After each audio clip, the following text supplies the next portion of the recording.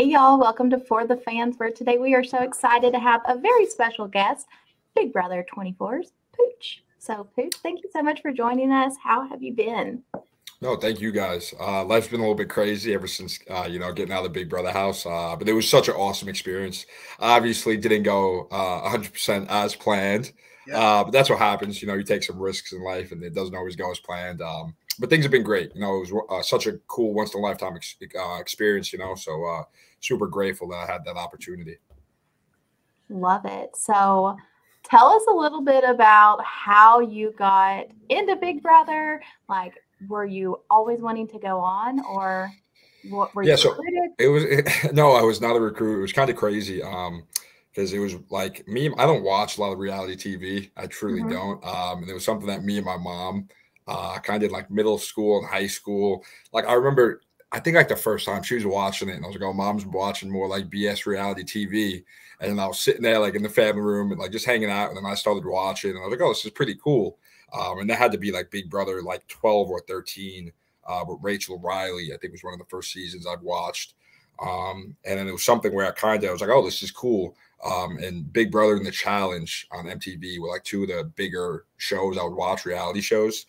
And but no, I never applied until this year. This was my first year applying, which is kind of crazy. And the only reason I did, because I was coaching college football before and kind of thought that was my career path for life, the way it was going. And it was something where I was looking for another coaching job. And I actually went to Tampa to go visit a buddy who coaches at University of South Florida in Tampa. And I actually met Travis from Big Brother 23 out of the bar. And we spoke probably for like 5 minutes, but he was like, dude, like, because me and my buddy I went to go visit, watched the show. We saw him, noticed him right away, went up, just started shooting the shit. And it was something, he was super nice. And he was like, dude, what do you got going on in life? And I was like, I'm looking for another coaching job, like kind of busy though. He was like, just apply. And I was like, he kind of like, yeah, but not really. And that trip from Tampa to where I lived at the time in South Florida in Boca Raton was probably about 2.5 hours. So on the way home, like later, whatever it was, a day later when I was driving home, I was like, should I apply? I was like, should I? I was like, nah, probably not really. So later that week, I was applying for more football jobs. And like it was after a long day, we stopped applying to football jobs. I was like, all right, let me just Google the link. I was like, let me just Google what the process is like. And I saw it, and it was just like, if it was anything super complicated right away, I probably wouldn't have done it. But it was something, it was like, oh, put your name, email, and send in a video. So I did that, and then like, I think a week and a half, maybe 2 weeks later, I got a call from California that I didn't answer. Because like, well, I thought it was something like, oh, your car insurance or your car, is overdue or whatever it is. So I got, yeah, exactly, yeah, renewal. So I looked, and then looked at my voicemail, saw it was the first lady that reached out to me, the first casting director or producer that was super nice and kind of walked me through the process. She was like, hey, anybody that calls himself Pooch, like I want to get to know more. It kind of, I gave her a call back, and I didn't think anything was going to happen. I was like, oh, what are the chances? I think I called my mom right after, and I was like, hey, I got a call back, and just thought that was like the coolest thing, and not thinking anything else would happen. But yeah, I think they I think they liked it. It was my first time, and I think it truly helped me because I had no expectations. I had no idea what to expect, what to get, what was going to happen. What was your audition video like?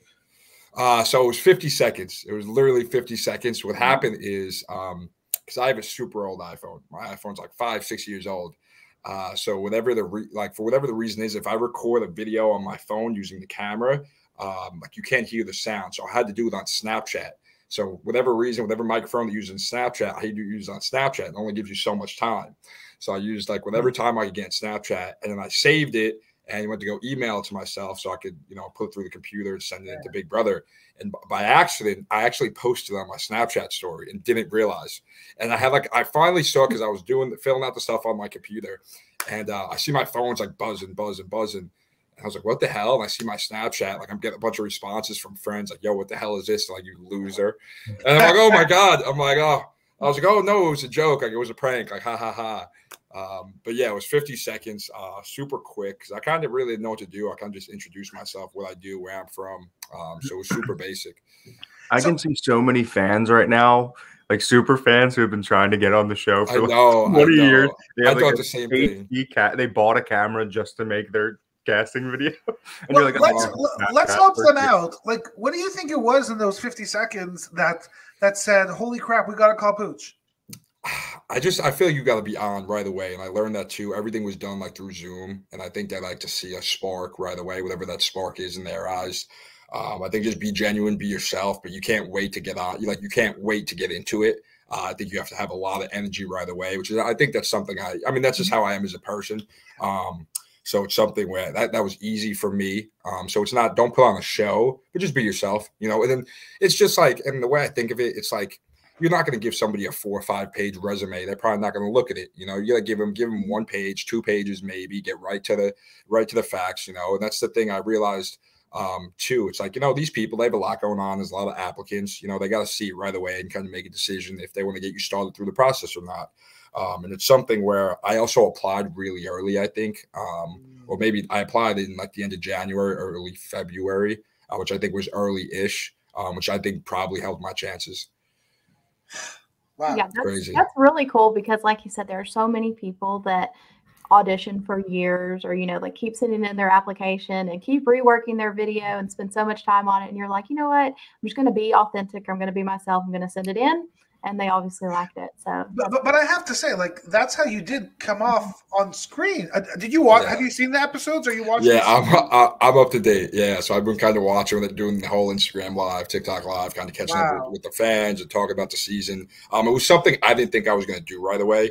At least if I stayed on longer on the show, probably not. But by the time I got off, I think it was only like 8 episodes in. Yeah. So I was like, I figured I'd probably catch up, and just because I'm a big fan of the show. So the fact that I know the cast now on that level makes me. Yeah, exactly. Now that like I'm such a big fan of the show, and like I actually know the cast. It was something where I was like, I'm going to do it. I'll enjoy it. Because if not, I'll just sit there and think about. Because when you just start to second guess, which is not good. It's just life anyway. You take risks, and sometimes they work out, sometimes they don't. But I'm having a lot of fun watching the season right now. I am.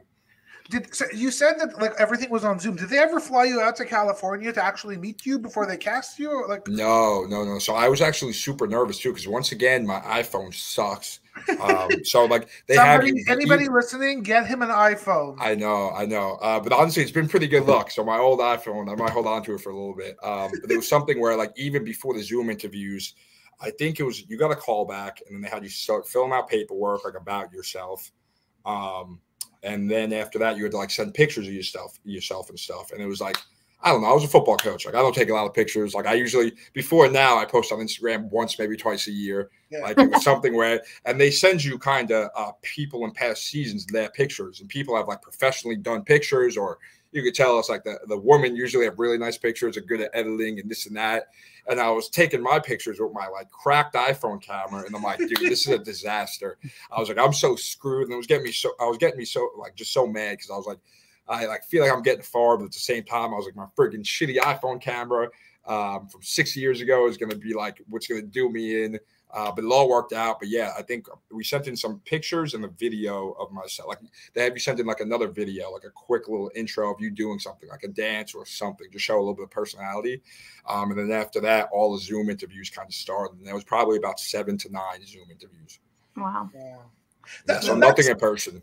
That's kind of like I can't imagine that. Like as a producer of a television show, to actually not look at a person physically. Did they make you stand up and turn around? So on the Zooms, they made me because they ask you some crazy stuff, and they actually made me dance on the Zoom interview like a bunch of people because I had like in my whatever almost like they have like a list of stuff on you, and in my list.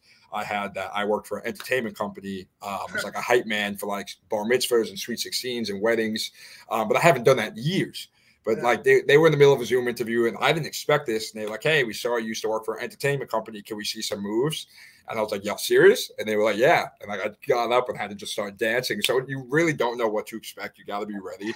But yeah, I thought the same thing because I feel like when you're in person, because with Zoom, it's a little awkward because you have to like wait to get into the Zoom. Then you have to press like the thing to allow your like a camera and your sound. Yeah. So right away, it's very unnatural. And I feel like I'm so much better in person. And I feel like my presence and energy, you feel a lot more in person. But I guess I did a good enough job over Zoom. But I'm with you. I feel like when they're making that big of a decision, I thought it would be in person, but I feel like because of COVID, they over the last 2-3 years, what I heard is they went to Zoom, and I guess they've been happy with the results they've been getting.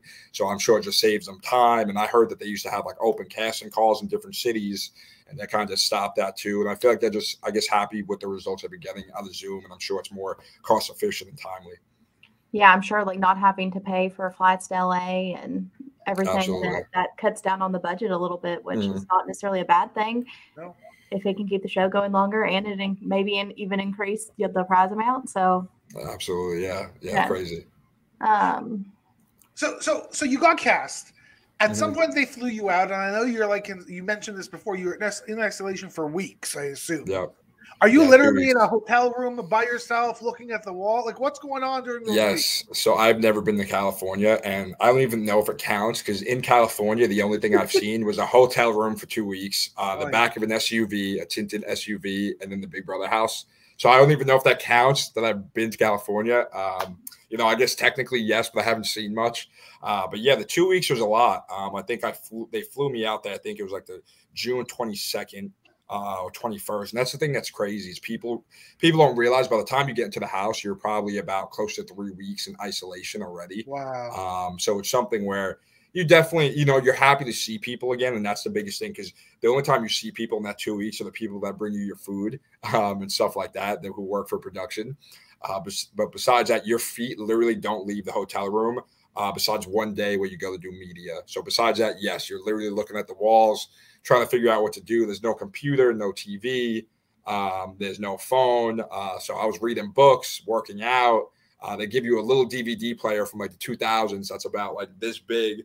And you got to ask them for movies every time you want to watch a movie. What did they give you to watch? Because I've heard that they didn't give y'all any Big Brother seasons. Yeah, they did. And that's what I was kind of hoping, because I definitely was a fan more of the older seasons. And I still watch, but it's been tougher because when you coach football, it usually starts August 1st as I camp. And it's like full on, like 7 days a week, 6 in the morning, 12 at night. So I've always watched, but it's definitely been harder like the last 4 or 5 years. And I've been more into the older seasons before I had the time obligations of coaching. So I was hoping they'd give Big Brother seasons just so I could watch again and kind of, mentally check back in. But it was something where they just gave you a list of like 8 pages and it had movie names on it, but there was no trailers, anything. So it's like, if you knew the movie, you've probably seen it already. And like, if not, I just started picking random movies and hoping they were going to be good. So we know that Joseph was an alternate, but you obviously were not. Did Joseph know he was did you know you were cast and you're just waiting to get in? Or were you like, after these 2 weeks, they might send me back home? Yeah, so I truly had no idea. You get a better idea. Like I thought maybe I was good because they have you do media, and I feel like they wouldn't have you do media if you're not a replacement. So it's something where when they came like to film in Staten Island and do my intro, it's like over like a week before they're like, hey, we might come and film and get extra footage just in case you are on the show. So they let you know, and then once they picked out my day, and like 2-3 days later, they were like, hey, we definitely are coming to film. They were like, they called, I think they came on a Wednesday. They called me Tuesday, and they're like, hey, you ready to go? Making sure everything's set up for filming, where we're going to do it, location, yada, yada. And I was like, yeah, ready to go. Cool. I'll see y'all in the morning. And then I was like, hey, should I be ready to leave tomorrow? I was like, because I'm not right now. I was like, because I was moving from Florida to New York. So my moving truck from Florida wasn't in New York yet. So I had nothing besides my car I drove, from Florida to New York and like one suitcase. They were like, I was like, I don't know if you can tell me. I was like, but should I be ready to go tomorrow? Like, just in case. And they started laughing. They're like, we can't say, but they were like, if I was you, I'd be ready to go. And I literally got in my car, went to the mall, went to Target, spent way too much money on shit, bought a bunch of clothes and stuff. But yeah, even like when they give you the key and did the filming and all that, nobody told me if I was like on the show or if I was, a replacement, a substitute. And I had no idea. I don't know if Joseph knew because he didn't tell us. So I don't know if it's something he didn't want to bring up or something that maybe he didn't even know because they really do such a good job. He literally might not have known. And I don't know if it's something where obviously I wasn't in that situation. So I don't know if, if you are one, they do tell you.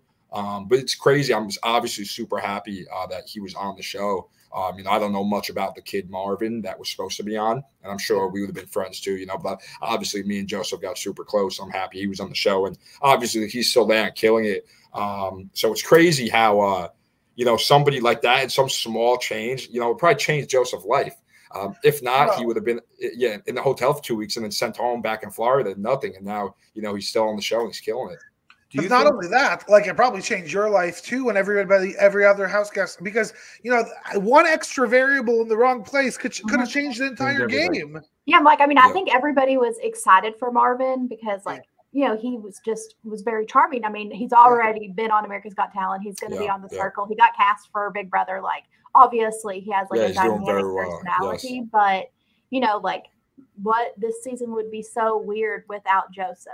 Exactly. So, he's a critical part, which is amazing. And it just shows truly how, like, you know, it's this close from, like, you know, making a crazy, you know, change. And that's like the whole thing with Paloma. You know, I love Paloma, and I hope she is doing well from, you know, when I spoke with her and doing better. But there's something where if Paloma stays like 2-3 days, my game's probably changed dramatically. You know, and it's something where you don't know what's going to happen. You can't play what if, but. Yeah, you'd that's probably the thing. Still be there if Paloma was still there.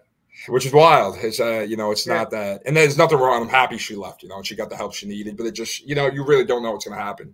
So yeah, it's little things like that you know can truly make or break or change a game. Pooch, do you think, we're going back a little bit here, but do you think that they are so, you know, they don't tell you all these things because that you may be replaced, or there may be someone in your place or something like that, or do you think it's so that you don't go and spill the beans? Which one do you like, or is it a mix of both? Or I think it's probably a mix of both. I'm sure they want to be flexible, where if it's something where, you know, say they have me in a spot, but then somebody sends in the video and they're like, oh my God, this guy's awesome, like we need him. I'm sure it's something where they need to be flexible, and there's no reason to handcuff themselves. But I also feel like they do a really good job of making sure that, you know, you're not able to communicate with other people, you know, before the show, because obviously that would be a major advantage for those if that is able to happen. So probably a mixture of both. Yeah. I can say the last thing you want to do is tell all your friends and family that you're going to go do this awesome thing, and you don't truly know if you are or not. I would keep my mouth shut. That's the thing. Like I think I told like my mom, like I didn't tell my dad for months. Like I was like into the process, like Zoom, like I was on like my 6th, 7th Zoom call, and I don't think until like the last one I told my dad, because you really think you're like, what are the chances? You're really like, because I didn't know about the whole process, because I was just a fan of the show. I never applied. This was the first time that any show I ever applied to. It's not like, I promise, it's not like I'm applying to shows regularly. It's not. And it's something where, you know, maybe it worked. Yeah, I know, maybe. It worked. Yeah, apparently. But I looked and I saw it was like 30,000 applicants a year, this and that. So you just, I mean, it's pure statistics. You're like, I'm probably not going to get on. And, you know, we all think to ourselves probably, we're like, what makes me special, you know? So you're probably, in my head, I was just like excited that I was going further and further. But I'm the type where like I don't get my hopes up, because if not, you know, I hate getting shut down. And it was the same thing. It was like in my head, I was like, oh, I'm gonna get COVID. Like if you get COVID right before, they won't put you on the show. And in my head, I'm like, oh, I'm gonna get COVID. I was like, oh, I'm gonna be a replacement or a substitute. So it's just crazy. You know, it's crazy. It worked out. I'm blessed it did. I obviously wish it lasted a little bit longer, but I had a lot of fun. I truly did.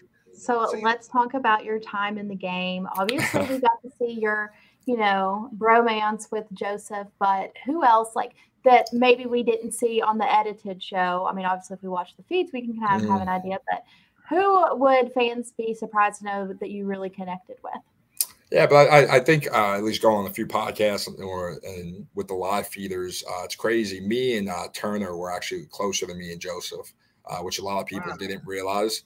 You know, me and Turner had a final 2. That was my only final 2 in the game. And it was truly, you know, it was more, we would talk game, we talk life, we talk everything. And it's hysterical because me and Turner couldn't be like any more of opposite people. At least we thought. It was one of those things we were talking. We would stay up till 4 or 5 in the morning, like on the hammock. If the backyard was open, me and him just be shooting the shit.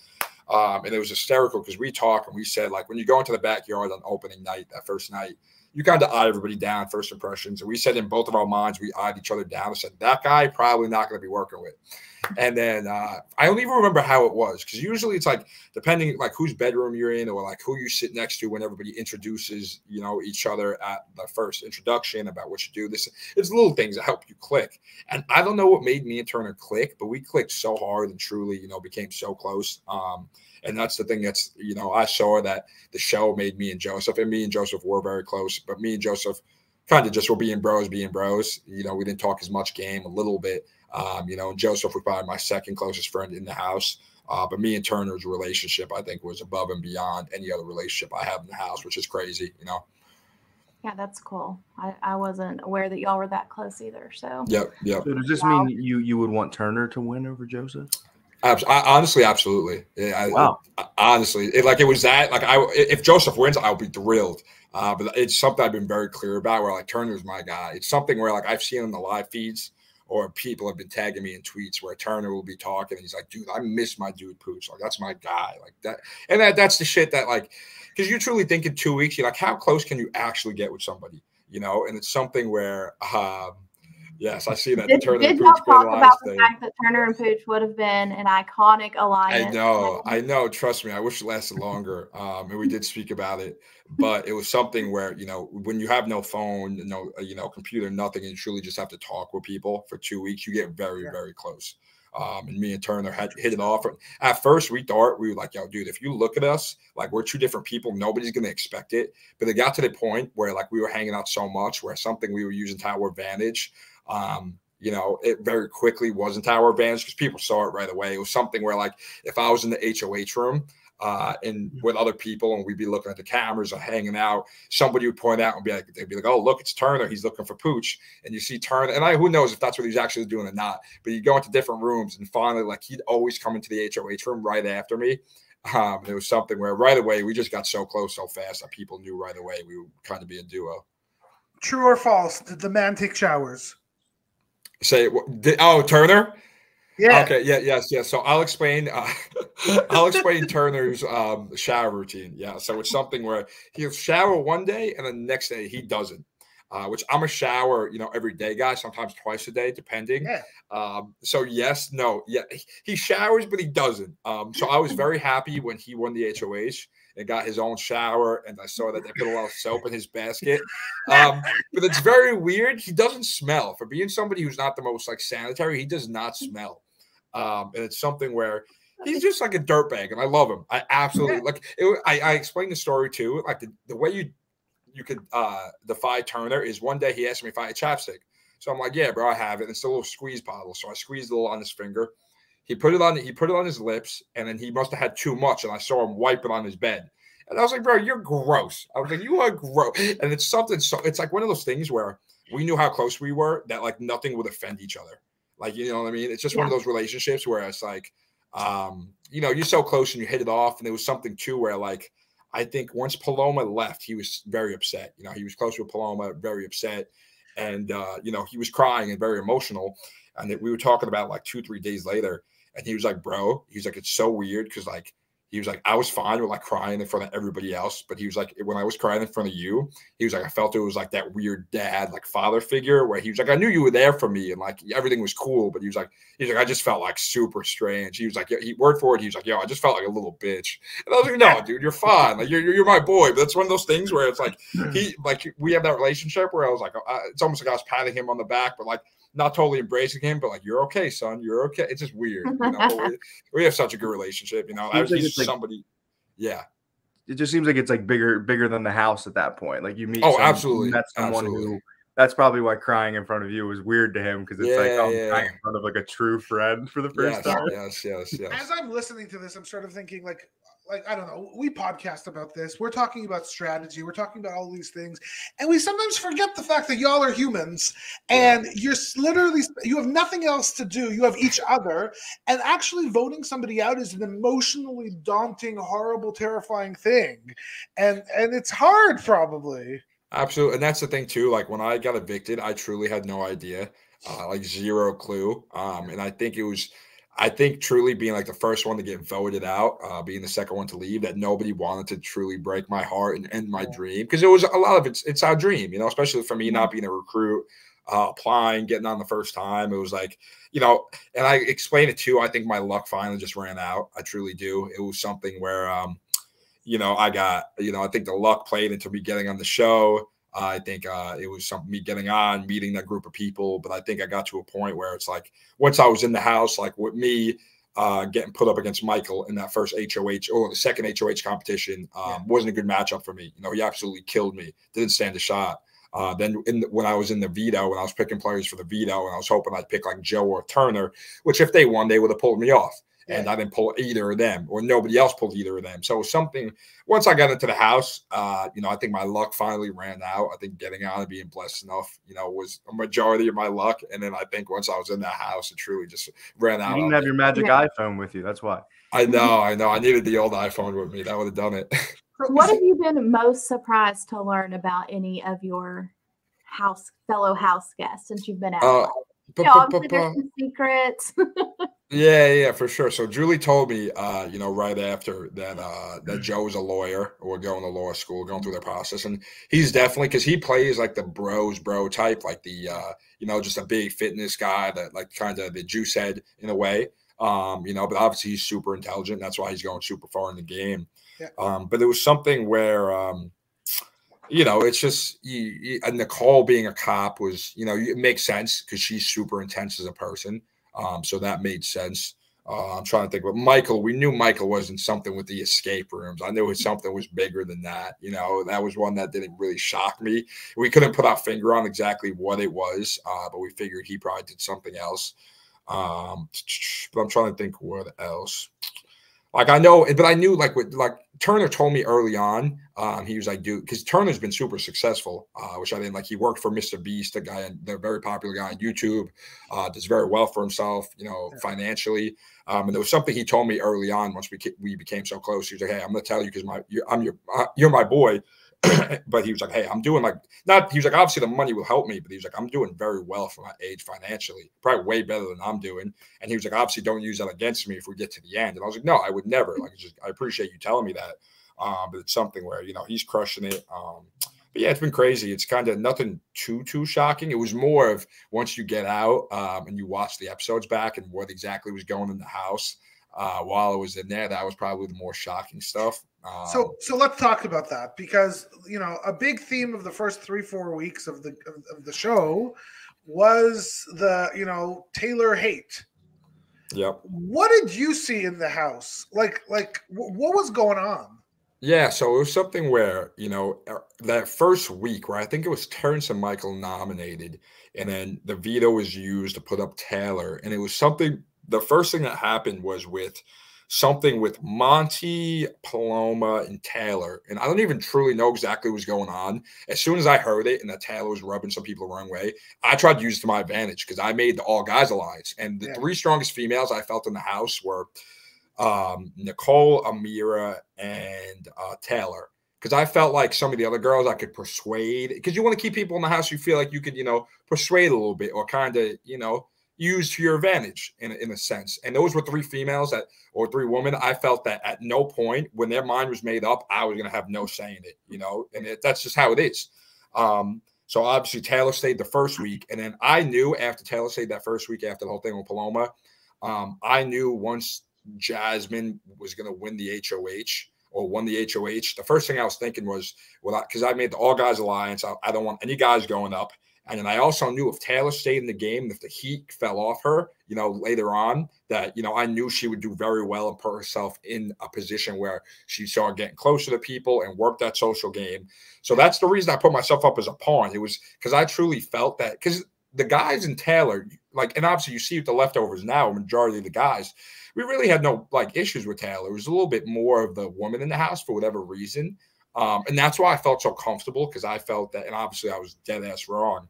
I felt that the girls, being a little bit more cliquey and gossipy, were going to take out Taylor instead of me, when I honestly thought taking out me at that point was the right decision. I would talk about it in the DRs, and it's hysterical how they cut the DRs, but I would say, and I'd speak and they'd have me say, hey, I feel super comfortable being a pawn. And then they would cut it. But after that, I would say, but if the girls don't use this to their advantage, get me out and then take Taylor and use them on their side. I was like, it's a bad gameplay. And it's something where they did. Yeah. Why the overconfidence? Like, there must have been some signals in the game that you felt these people are going to take care of me.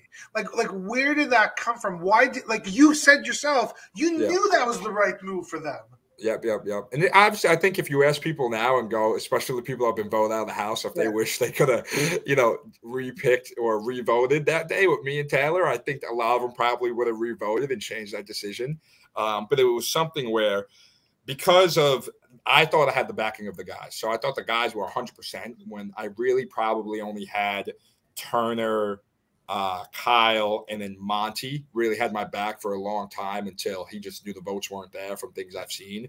And, I thought I had Kyle more than I did. I still love Kyle, but he didn't have my back as much as I had his, but it was something where, because I thought I had the backing of the guys, and because I saw the eye rolls from the girls, the comments, because it's hysterical. Alyssa was so jealous, and I love Alyssa, but so jealous anytime Taylor would be around Kyle. And that was literally, I'd sit there and I was like, wow, I was like, I'm literally going to survive this week. I was like, just because the girls are being petty.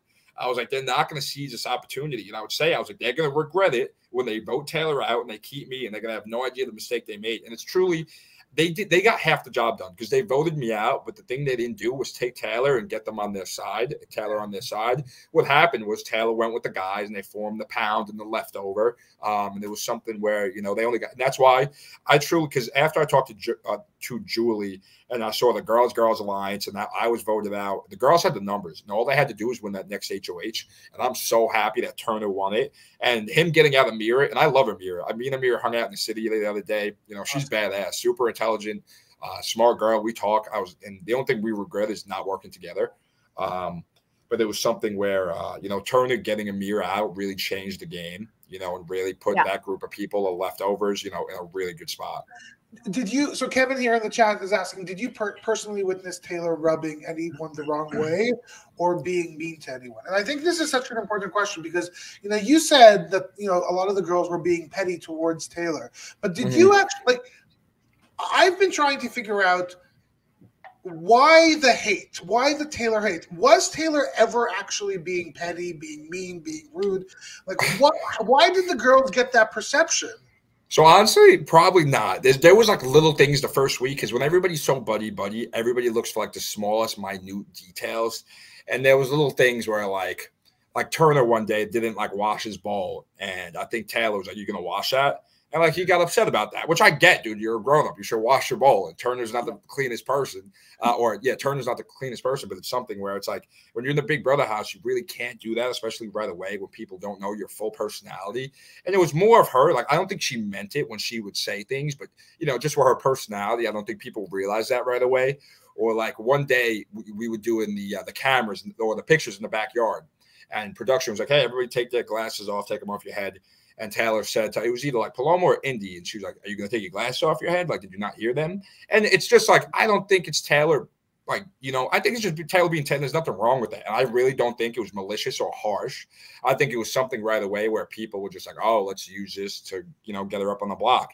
And I truly think it got a little bit worse once I left the house, the whole, things that happen. I get it. I can't apologize for anybody. But it was something where, and I don't agree, with a lot of things done in the house, but when you're in that house, and not to make excuses, you get paranoid and you don't know when people are trying to screw you or not. With the whole thing that happened with, I think it was Nicole and Taylor, when Nicole's mom and Taylor was just checking on her and being like, "Hey, you could leave if you leave the game, I'll be okay with it." I think Taylor was just truly wanting to make sure that, Nicole's mom was okay, which I get. But at the same time, I get where Nicole, you get so paranoid in the game, and I don't think I ever got to that stage of paranoia. But you start to think it's you really don't know what to believe, and it's something I did a podcast with Adam Ponch from season 13, and the best way to describe it, he was like, usually when people are telling you the truth, you think they're lying, and when they're lying, you think they're telling the truth, and that's the best way I can say, to describe it. You get to a point you don't know what to believe. You really don't. You see like that Wednesday night, I had a feeling I was going, or I was in trouble. Not that I was going, but I knew I didn't feel as comfortable as I felt early on in the week.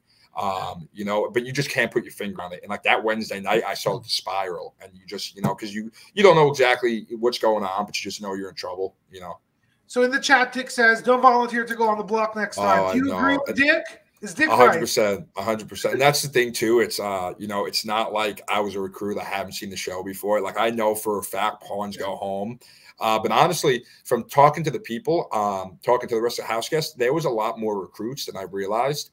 And when I kind of wish I didn't know that because it was like reverse psychology. Because honestly, in my head, I thought they didn't know that pawns go home. Honestly, because obviously when you put yourself as a pawn, it's a red flag right away for the other house guests, or it should be.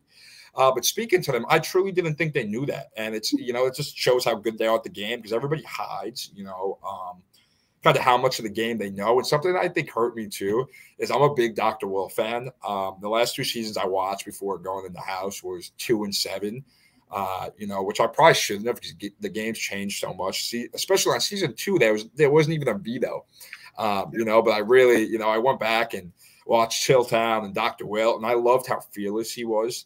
And how he wasn't scared to go on the block, but at the same time, he also never put himself on the block. So it was something where I think I just poorly used that gameplay. And it was something where, I think the house guests at the time think they were making the right move. And, did they make a smart, good move? Yes, I think they did. But I think a lot of people, especially that left after me and some of the guys in the house, I think, they would rethink that decision now, seeing how well Taylor's doing in the game. Okay, so I was going to say, seeing how the rest of Oasis has, kind of aligned with Taylor since you left, what would you do different if you could go back in? Yeah, so it was kind of tough because, and people were getting so mad that I would say this, but especially in exit interviews, it's, Taylor is trained to compete and win. Being a pageant girl. I coach football. I'm trained to compete and win. So when I would say Taylor's a competitor, they'd be like, "Oh, but she didn't win any. She didn't win any competitions yet." Which obviously we know she won the wall comp. But before that, just knowing, I was like, I know she's trained to win. I was like, you could just tell. The same thing with me is, we love to win, but we hate to lose. We hate to lose. It's something where we're literally trained to compete and win, and and do what we can to win by any means necessary. So it's something where I spoke with Taylor a lot week 1, probably more than anybody else. And it was something where once I saw the girls kind of isolate Taylor and I got wind that she was probably going on the block as a replacement nominee, I kind of had to cut that off because I didn't want it to be seen as a duo. It's something where because I think me and Taylor are super friendly. It was something where people are getting so mad because like people seeing on the feeds, Taylor will be like, "Oh, I miss Pooch." And people be like, what do they mean she misses Pooch? Like, oh, they're supposed to hate each other. It's like, no, we don't hate each other, I promise. But it's something where I think if I was there, I would have loved to. And I think I would have been part of the leftovers. I truly do. Because I think it was basically the guys. I think they woke up once I, finally got evicted. And then I truly think that they saw it was time to play the game to a different degree. And then obviously they were smart because getting Taylor was a free agent, so them getting Taylor a free agent, and they didn't really lose a vote because they lost me, but they got Taylor right back. So it was still even. Well, you're so right. To me, like you leaving, it's sad for you and sad for a lot of us who wanted to watch you, but it was a kick in the rear end of holy crap. We're playing Big Brother. We need the numbers. We got to figure it out. BB is asking, what was your strategy before the game, and did it change after actually playing the game? So you had those 2 weeks in isolation. You probably were, maybe coming up with statistical models, maybe not that much in your head, but like you probably had an idea of what you wanted to do. Did you do it, and what was it? I promise going up as a pawn was never in those plans, especially knowing the show. It's crazy because there's things you think you would never do. Like, just don't put yourself on the block for no reason. And like I spoke to Amira after and I was like, was I on anybody's radar like Jasmine's or yours? And they said, no. They're like, Pooch, if you didn't come to us and say, put you up as a pawn next to Taylor, they're like, you were not going on the block. You weren't. And I was like, good to know. I suck. But it was something where, it honestly going into the game, and I'm sure y'all saw it, kind of with my personality, I knew I didn't want to be a floater, but I also knew I couldn't be. I'm too fucking loud. Excuse my language. Unfortunately, I speak too much. I can't be under the radar. So I was kind of hoping, because I love being a bro's bro, being around football locker rooms and coaching and playing sports. Like if you give me a good group of guys, I'll go to war with them. But it's something where, I was kind of hoping to go into the house and have there be like 2 or 3 strong competitive guys that I wouldn't get along with, because then it would be way easier for me to go after them and get them out. But then right away, I hit it off with Monty. I hit it off with Joe. Me and Kyle were cool. So right away, I was like, shit. I was like, now what do I do? I was like, I don't want to be the guy who like just looks like he's going after all girls. But I was like, I think these strong guys are going to win HOH competitions a lot. And the thing where I was so dumb is me making an all guys alliance was stupid, because I learned like right after I made it, where Monty wasn't trying to win competitions right away. Joe wasn't trying to win competitions right away. Kyle wasn't trying to win competitions right away, which I get. But at the same time, it's like that's totally screwed me, because I tried making this alliance because I thought we'd be winning competitions as a group. And then once obviously the information got leaked from that All Guys Alliance, I was done for. But at the same time, I never stood a chance because nobody else was trying to win. And I get that they wanted to keep a low profile, but Michael's winning a ton, and I think he's playing a great game. And if you keep winning, it's like, just because Monty and Joe don't win competitions, they're sure that you could see them. They're freaking, their muscles have muscles, and that was the thing too. I was nervous because I thought in like the top tier of guys, like physically, it was like Joe and Monty, then like maybe me and Kyle, and like maybe Daniel in that, area too. And I kind of felt that if somebody was going to take a shot at the guy, it was going to be somebody in that second tier before it'd be the bigger guys, because if you miss with that shot. Where is Terrence? Where? Physically, I think he's at the bottom. My boy Sweet Tea. But that's the thing too. It's usually you've seen like people, older cast members, especially males, go home super early. But dude, Terrence could kick it. Like Terrence could sit there and shoot the shit with us like he's 20-something years old. And that's why, he's obviously doing nothing in the game. And that's why with this week in this HOH, like I hope that Terrence doesn't go home because I think it's a waste of an HOH, because you keep him around. I don't think he's truly ever going to win anything. Not saying he can't, but it's, if you win something, you're like, oh damn, you kind of didn't expect that. But it's something where, you kind of just keep Terrence around, and it's something where, I think using to get Terrence out is a waste of an HOH, honestly. But at the same time, obviously he's not the strongest competitor. But I think socially, he's being around him is not, he could shoot the shit with the best of them. I think that's helping him. Pooch, I wanted to ask you, going back just a little bit, because I think the biggest thing with your game, obviously, is going up as a pawn. We've already touched on it. Not trying to beat a dead horse, but something that you said kind of reminded me. I know Big Brother and Survivor are different, but Survivor, like you see the first tribal council or the second tribal council, people talking in their diary room saying, this is going to change everything. This one vote is going to change everything. And at home, we're sitting here like, what are you talking about? There's 15 other players left, 18 other players left. How is it going to change everything? Do you feel like at that moment, going up, putting yourself on the block, if you stay, your chances to go all the way are extremely higher? And if you let's say don't put yourself on the block, or in turn go home, you were never going to win anyway, or your chances were so much lower if you didn't do that? Is that kind of, because you said, you felt like you were kind of taking one for the team. You just made this guys alliance. Did you feel like kind of this was a make or break kind of vote?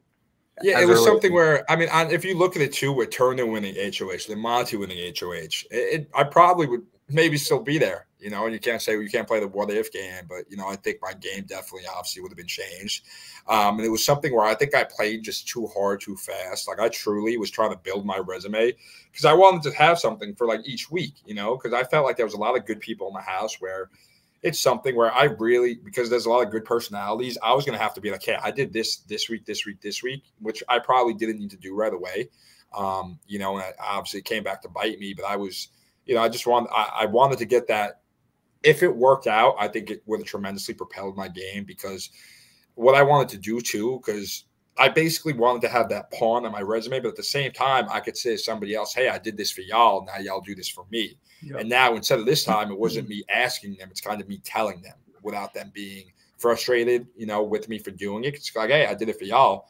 But it was something where, yeah, I think it really would have helped my game. And I thought that this was the safest week to do it, and it obviously was not. So, like, kind of, piggybacking on your point there, we're seeing the leftovers get, kind of upset with Kyle, like, hey, you don't ever want to be the pawn. You don't want to go on the block. You don't want Alyssa to go on the block. And they're getting kind of frustrated at him. So, obviously, in hindsight, you didn't make the right decision, but I can kind of see your point in like, hey, I felt extremely, extremely safe going against Taylor, somebody you thought was going to be voted out unanimously. And, down the road, I can be like, I've already volunteered. Like, I've done it. Being a have-not. Yes, don't make me a have-not. Yes, again. exactly. And that's the one thing I learned from being on the show. I'm never volunteering for anything in life again, because I volunteered to be a have-not and I volunteered to go on the block, and neither of those things helped me or my game. So from now on, I'm waiting till I get picked. But it was even stuff where, like, I was thinking, like, even in the veto, I was like, Jasmine doesn't have she has one leg. I was like, all I have to do is beat Taylor. And then I was like, and then hopefully if Joe, Monty, or Turner are picked, I was like, I'm in a good spot, like a really good spot. And of course, it was Amira gets picked, who played in competitions already, so was comfortable in the setting. She didn't win that one. The Michael, the friggin' veto king, gets picked, and I'm like, oh, dude. Okay. Let me ask you a question about Michael, because like he went into the house. I looked at him physically. I'm like, this guy's not going to win a thing. Did he shock you? Because he's still shocking me. Oh, absolutely shocked. And that was the thing where it's once we got called for the obstacle course in HOH2, I was like, oh, this big, tall, because he's a legit like a 6'3". Yeah, wow. He's a tall dude. So it was something where I was like, oh, this clumsy dude. I was like, all I got to do is not go super fast. I was like, he's probably going to fall. I was like, all I got to do is make sure I don't fall. Next thing I know, by the time I'm like halfway through, he's finished. And I'm like, holy shit. And it's something, I think him being a super fan house, but he's super intelligent. And then physically, he's not the most muscular dude. Yeah. But even in the mermaid comp, it was something where him having his length, where he was able to clear out the beads. And it was something where I kind of wasn't able to do that exactly. And I was making a little bit more of a mess than I anticipated. But, he played a really good game, and, he's intelligent. But at the same time, he's more of a physical threat than, I realized too. So did you see Michael like give Taylor that opportunity to take the final shot and possibly win the veto? Or yeah. Did you know that happened live, or did you? No. I had no idea. Yeah, I had no idea. And honestly, it's crazy because you have no idea. Not that you have no idea, but the things that you learn after the house. So I did learn right after that they were considering very much, the girls in the house and Michael, using the veto on Taylor, putting Joseph up next to me and sending Joseph home. Mm-hmm. And that's the craziest thing, because I'd probably still be there. And like during that veto comp, I'm thinking like, yo, if Taylor wins, I'm screwed. Like I'm 100% done, like going home. But that's the thing. If Taylor wins, there's a really good chance I'm probably still there. Joseph's gone. The whole season's changed. So it just truly shows at the same time, what's going on, but at the same time, you kind of know nothing. Because I was thinking the worst case scenario was Taylor winning the veto. But if Taylor won the veto, that probably would have been one of the only reasons I would have been safe that week and stay there. We get to your eviction. Yeah, go ahead. Real quick, I want to just say I defended you during that power veto on the podcast. Everybody was talking about how great Michael was. If you watch that, it was actually like, I'm not even just saying this because you're here. I said it back then too. You looked like a dolphin or something. Like it looked like, dude, that's what's most frustrating too, is I got like 8 balls back. Like I got like 3 or 4 more balls back and forth than anybody else. And I'm telling you, I still think about it. And that's why I'm getting animated, because I would literally never forget this challenge until probably the day I die. Anytime I see a body of water now, I think about the mermaid competition. And it's something where I literally gets me so frustrated, because if it was a game where like, hey, you have to get the ball back and forth, like back and just bring it back and forth, like bring it to one end and then bring it back, I probably won easily, like 100%. And it's something where, because I couldn't get the freaking pearl in the hole. I had about like 3 or 4 laying in front, because once they explained the rules of the game, they were like, hey, if you overshoot it, obviously it doesn't count and the ball goes off. So I'm thinking in my head, I'm like, I don't want to overshoot it. So I'd rather come up a little bit short than I overshoot it and, take a turn. But it was something where I kept coming up short. And I realized what I needed to do really was, when I went down, I needed to go a little bit slower, because I was knocking all the blue beads in front of my pearl, in front of the little holes. And I was getting in the way. And then I realized going back, I could go as fast as I needed. But when I was going down, I was knocking way too many of the pearls, and I wasn't tall enough tall enough to really block him the way I needed. And I saw I was even closer than I realized because it looked like the ball was going and it would hit one of those little blue things and like bounce away. And I was just like, dude, so super frustrating. Yeah, I will never forget that challenge. Absolutely, because I felt really good. That's the thing. Like I felt great in it. Like me and Amira were literally texting today in our group message, and we were BSing, and I was talking about me not feeling well right now. And I was like, Amira, this is all your fault. I was like, I could still be in the Big Brother house. I was like, because I was like, I'm back in the real world. Like I'm sick. I was like, all because you thought I was a threat. And she literally typed back in the text. She was like, she was like, we saw you during the Mermaid Club. Like that's why we did. That's what I'm saying. You were like swimming on that. It was great. Yeah, Pooch, you're a born mermaid. Look, what can we say? Dude, I'm so mad, because it's one of those things where I truly felt like I was like Terrence. I watched competitions. Terrence looked like a fish out of water. My boy was struggling. My guy was literally like a fish. Amira. I was talking to Amira about it and watched. She was struggling too. So besides, I'm surprised Taylor did really well for herself. And she was ripping up her knees. So I guess she was just literally dragging her entire body and was doing by any means necessary. But Michael too. But with me, Michael, and Taylor, it's because if you see my face when I picked out the veto nominations or picks, I picked Terrence, and I'm like, Terrence, and I was pissed. I was pissed, dude, because all I needed was. I thought you were like, okay, I got this. I'm gonna win. Well, in a sense, I was like, okay, like because I was the last person to pick, so none of my people got picked already, like in my alliance. So I was like, yeah, I really need somebody right now. And then I picked Terrence, and like you said, it's okay. I'll probably be able to win or beat Terrence. But at the same time, I knew it was probably not somebody like, I would be able to, that would help me. So we get to the worst night of the season for you. Unanimously, you're voted out. You said that you didn't see it coming. You said you sort of felt things changing on the night before. So my question, like, what is that like? Like, how does that feel? What is going through your mind? You're walking out the door. You thought you're set. You're good to go. Yeah. Taylor's going. Like, what is that? And not only that, you walk on a stage. There's Julie Chen that you've been watching for years. Then you probably have interviews after interview. Like, what is that whole experience like? It was just pure shock, and honestly was shock. And people were saying that, oh, he must have knew he was going home because he was dressed up, because they tell you what competition you have the next HOH, and they said it was endurance. But the only reason I got dressed up is because I was like, okay, if this is the one time I'm going to meet Julie Chen, it's not going to be in a tank top and gym shorts. So my plan, when I had my HOH clothes in like a closet next to us, which you saw, I grabbed the clothes before I left because I wasn't just going to leave them. But my plan was, hey, hello, you bought those at Target. Yeah. Yes. Yeah. Exactly. Literally. So my plan was to hug Taylor, say goodbye, and then get dressed for the HOH competition quick and do what I had to do. But obviously didn't go as planned. I was in pure shock because I heard 12-0, and I explain it every time I talk about it. I heard 12-0, and I was like, 12-0. I was like, oh, your boy's good. I was like, wow. I was like, I didn't even need to campaign as hard as I was campaigning this week. I was like, the fact that I survived, I was like, holy shit. I was like, this was a close call. Never doing this again. And then Julie Chen finished with the other half of the sentence of Pooch or evicted. And I was just like, you see my face. It was like, because I went through, I was sitting there with like a little smirk of like, holy shit, this is so cool. I'm on the block. Julie Chen's about to like seal my faith or like keep me here. Yeah. Like, this is amazing. Like, I'm such a big fan. And then it was getting a little bit closer where she actually is going to say it. And I was like, okay, I don't feel as good anymore because I'm actually nervous. And then she said it. And I just had the face of like, I think I literally made the face of like, damn, like just shit. Like, I respect you saying that, like still saying like, oh, I was so blindsided, because you see all the time, like even like if you play like an org online game, like someone can get completely blindsided. That is the last thing they will admit.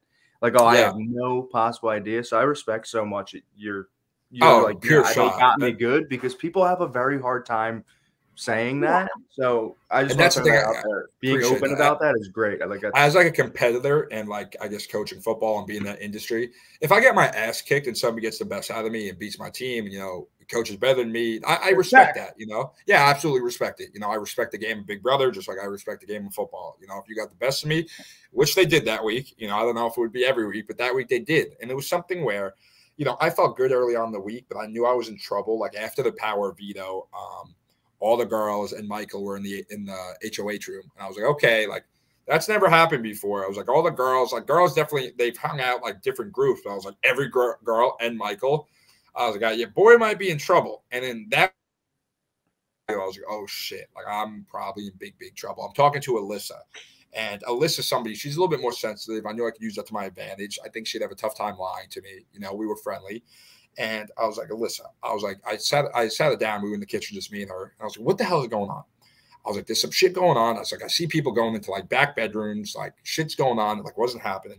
I was like, you know, I had your back. Like I told you when I was going through the whole backstage thing, like if it was something, well, I had to make a decision. Like you weren't going home. Like I promised you that. I was like, what the hell's going on? And she was like, we've like been hearing about the All Guys Alliance. It's been making the girls nervous, which I'm sure because all the guys hung out super close. So I was like, all right, that makes sense. I'm fine with that. Like that's still not confirmed. But then I heard, but then she said, yeah, the Oasis. And once Alyssa said the name of it, I was like, there's no reason you should know the name of that. I was like, there's no reason, like zero. Yeah. And because the only time we like confirmed it was in the have not room with all the guys. And that was like the only time.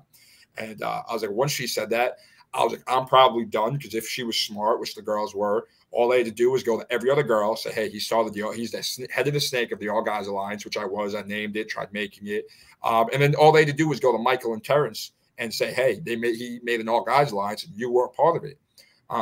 Which obviously I would be pissed too if I was a guy. And the only reason they weren't included is because I didn't want to make too big of an alliance. Because if it's that big, shit's going to – I made an alliance of 5-6 people and shit got out. Can you imagine I made an alliance of 8 people? Like it definitely that would have probably been even worse. So once that got out, I knew I was screwed. So did production, Dick's asking the question of, did production give you a heads up on what to expect when you got out? Like, what's that process like? You walk off that stage, you're released into the wild again. Like, what do they tell you? So what happens is once you meet with Julie Chen, you do the short interview, then you do the extended interview. And my experience was a little bit different actually, because the live show got moved because of the January 6th trials. Right. So I was so confused because Julie had to re-ask me a question once because she goes off a card, and I guess whatever the card said, she was confused about. And you see in my extended interview, I'm like, I asked her about the question, and that's where she wasn't sure, and she had to like check with her earpiece, and like took like a minute to check with somebody. And I was like, "Oh, we're on live TV." I was like, "What's going on?" That doesn't like make sense. But then I learned shortly after that it wasn't live. But after that, you basically get debriefed, where they put you basically into like a dressing room. You're still at the studio, just a different area of the studio, and you meet with the producers of the show. And they spoke to me, and they actually made me feel, a little bit better in the sense that they were like, because it was Allison Grodner, which you talk to her during the interview process, and then you don't talk to her again until that debrief. So I only spoke to her like and 2-3 times. Producer. Say it again. She's the executive producer of Big. Yes. And it was something where, so she was like, hey, I really appreciate how you handled that. Like we knew you had no ear and you kind of got screwed, and you kind of went out about it the right way, which she was like, we appreciate. And then right before that Zoom stopped, another executive producer, which I don't even know who he was, he stopped it like right before it was about to end. He was like, hey, I just want to say something. He was like, hey, we respect people that play the game. And he was like, you were playing the game right from the jump. He was like, you tried to make a big alliance. You tried to make a big move.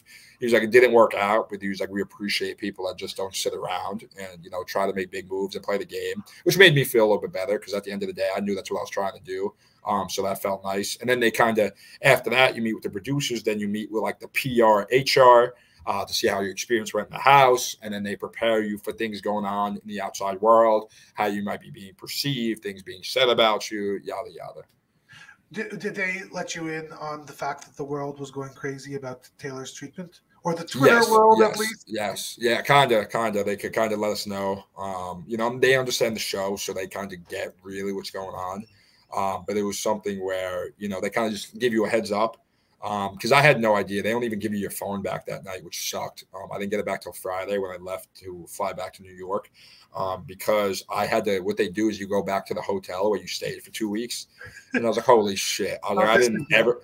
Yes, I was like, "I didn't ever want to be back at this place again." I was like, "Are you kidding me?" And then you sit there, and you don't have any phone. So what I did all night was just think about my dumb decision. I didn't get a minute of sleep that night. I literally you're emotionally so exhausted. Like I was so tired in the sense of from being in the house, from my life just got turned upside down. You know, I thought I was going to be in the house, thought I was safe. Now I'm out of the house. What's life going to be like? Yada, yada. What could I have done differently? So you stay up all night. And then obviously I flew back to New York the next day and got my phone back and started seeing exactly what was going on. But they gave you your phone back in New York or in California? No, that in California before we left for the flight. But So that when you were morning, leaving, you did all your bits of press before you got your phone back. yeah. So it was. I didn't get as much like because CBS. I've been doing a lot of podcasts and stuff on my own. But the mine was kind of different because they couldn't do any media because the show didn't air till Sunday. So the normal media that they set up for you and you do at the hotel, I didn't do any of that. So I basically just sat there all night and thought about, you know, how much I sucked at Big Brother that night. So it was something where, I didn't until I got my phone back that Friday morning and really got into the Twitter world and, you know, everything going on. Who was the first person you called when you got your phone, and why was it your mother? It was my mom. I it was because obviously she's the, you know, they were having all watch parties for me, this and that, and you learn that. What did she say to talking to him? She was like, Turner and Joe had your back. The rest were fucking you. Did she smack you in the head? She was just like, what do you think? And I was like, I don't know. You know, I try making a big move. And that's the one thing. It's like I take a lot of risks in my life. And sometimes they work out, sometimes they don't. Like I left Staten Island at the age of 18, went down to Florida, didn't know anybody, not a soul, you know, sleeping on couches to try and coach college football. And it worked out. And, you know, I was able to get my master's for free and have great experiences and travel the country coaching college football. And, you know, that was a risk that played out for me. You know, applying to Big Brother was and stopping and getting out of, you know, football was another risk that worked out. But there's so many risks in my life that haven't worked out. You know, it's just you hope that, you know, that there's more that work out than don't. But that's the one thing I always know, like, at least in my life, you know, at least they say in your 20s, like, you should just go for it. And that's kind of what I believe and what I try and do. So it's something I won't be mad at myself in the sense where it's like, obviously you could think about things you've done differently or would do differently. But at the same time, you know, if I didn't take a risk, like just like I tried taking on the show that didn't work out, I probably wouldn't even have been on the show. So, right. So one of the things BB is asking, and probably one of our last game questions, in retrospect, what is the most important skill to be successful at in BB? Social game, competitions wins, strategy, or is there something else? Good question. Really good question. And I really think it depends who you're in the house with. I think it's just, you know, I think your personality plays a huge part in it. And I think your social game is huge, at least right off the bat, because that's how you get close with people. And it's something where, because I have a big personality, one of the biggest alliances in the games right off the bat, which I didn't know, was Poe's Pack, which was something where that was a majority. That was the big alliance that was made early. And I saw a clip and they wanted to include me in it. And then they were like, oh, Pooch he seems like a wild card potentially. And that's just because I have a big personality. And it's something where, just like in my regular life, like I'm the class clown. Like I can shoot the shit with the best of them. I promise you.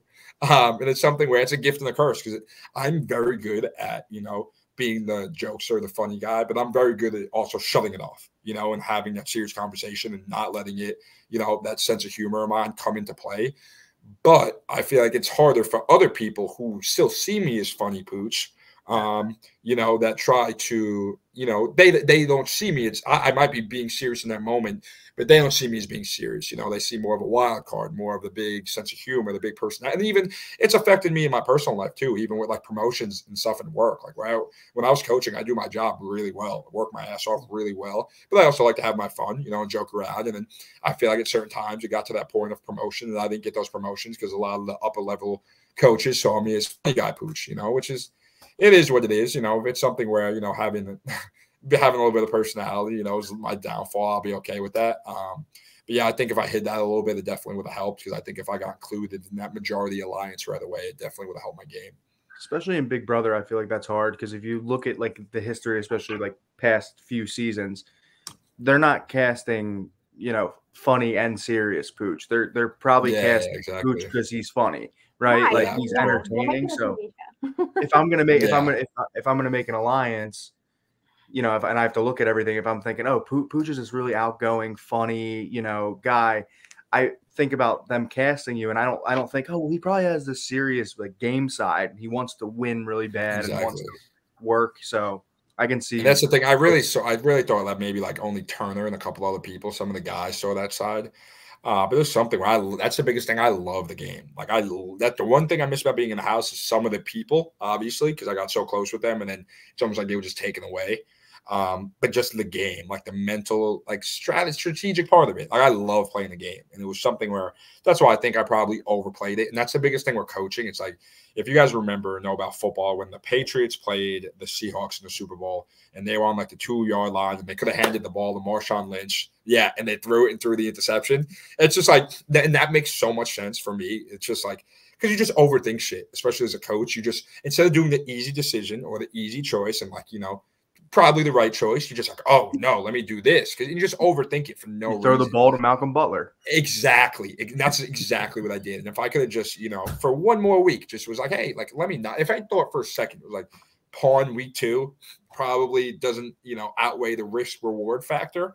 I think I would have been in a really good spot in the game. But at the same time, like I said, you kind of can't look at it like that because if not, they'll just eat at you. And there's been some nights, trust me, like it was like, I think maybe like 4 or 5 nights ago, I went in and like Twitter searched like about everything from like when I was in the house and what exactly happened. That's so scary. Right. Very. Because you think you see shit and then you get pissed at people and this and that and you get pissed at yourself. And it's like, but you also see funny clips because I see a clip of, I saw a clip of Monty, and Monty, we die about it we keep throwing it in the group message with me, Amira, and some of the other people out of the house.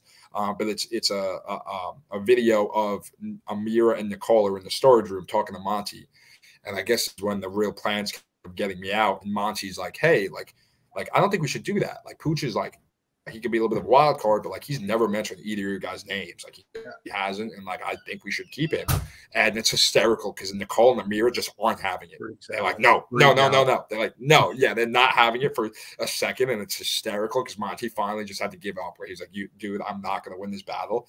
But at the same time, it's something where like I also like I got pissed at Monty first. You get pissed at everybody for a second, but it's all I love all of them. But I saw a video where after I made the Oasis, Monty's talking to Paloma in the storage room, and Monty like right after talks and brings up the Oasis, and then like you could tell that Paloma was getting to that point where she was really spiraling a little bit and just saying some stuff that really didn't make sense. So I'm like, dude, you really decided to work with this person in the game or like rat out this information compared to me? Because I saw that video. I was not like, you think I was a wild card factor. And that's not hopefully not righteous, but it's just like something where it's like, damn, you don't understand why everybody made the moves they did. But at the end of the day, it's just like, I truly do love everybody in that house. I really do. I'm gonna hang out with a lot of people. Hung out with Amira, and she was the person that planned my demise. Yeah. So it's something exciting, kind of just see everybody and really see where after the season, what's in store for all of us. Yeah. So who's going to win the game? What's your prediction? Honestly, I want to say my first choice personally is Turner, but I feel like he doesn't have that pair right now in the house that you need to, that will really always have. I think I was that pair for him, but right now I don't think he has that. Like Monty has Joseph. Even Joseph has a little bit of Taylor. Michael is Brittany. Monty Joseph. Kyle Alyssa. So it's something I think it has to be probably more of those. I would say, obviously, these next situations are going to be critical. If I had to put my money on it right now, I think maybe Monty. I would say I think if they won't let Taylor get to the end, because if Taylor gets to the end, I think she's the clear winner. And if they don't vote her to be the winner, everybody in that house is dead ass wrong. But I think Darren Taylor people in that house, and they won't let it come to that because they'll know, what she endured, especially early on, to make it and get to the finale. And she'd be the winner, or she'd have to be. But I'd have to go probably Monty and Joseph would be my my not bias purely game wise. I'd probably go Monty and Joseph. Awesome. Okay. I got one more question. Have they said anything to y'all about, is there going to be a live reunion? Because I really hope. Audience.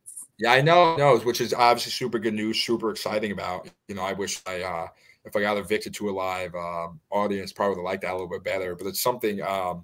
It's weird because when I first got out of the house, they told me COVID was getting super bad again, and obviously I've been in the house in LA for a month, and once I got out, got my phone and everything, it kind of seemed normal. Like COVID really wasn't getting worse. So it was weird in the sense where it was like, it didn't seem like things got worse. Maybe they did. But, things seem like they've been going halfway decent. So I'm really, I would love to, because I would love to get to see Cali a little bit more because I haven't seen much of it. And then I would also, somebody's going to win $750,000 and their life's going to be changed. And I would love to be there for it when it happens because, I truly do.